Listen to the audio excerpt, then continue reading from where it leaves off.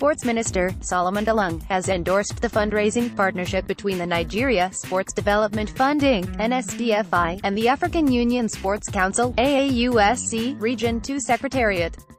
Speaking in his capacity as the president and council, Dalung said yesterday in Abuja that because government alone cannot fund sports, such partnership became necessary. This is the new trend in the world today.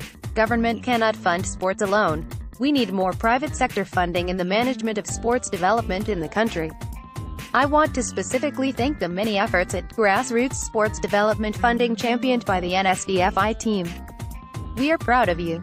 By the legal powers conferred on me, I endorse this legal agreement and wish it will benefit the children and youths of West Africa, observed the Nigerian sports minister.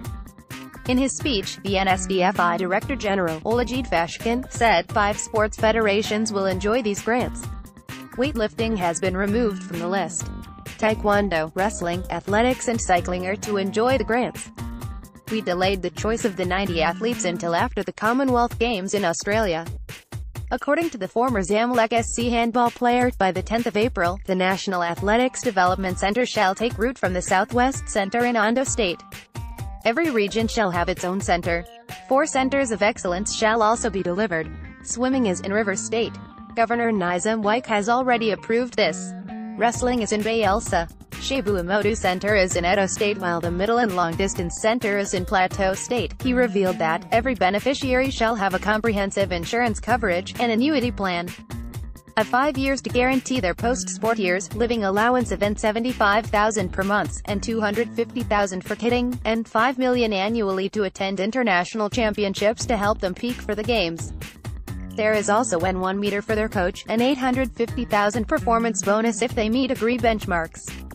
We expect about 10% of these 90 athletes to give us a minimum of bronze medals. Meaning, we expect no less than 10 bronze medals in Tokyo.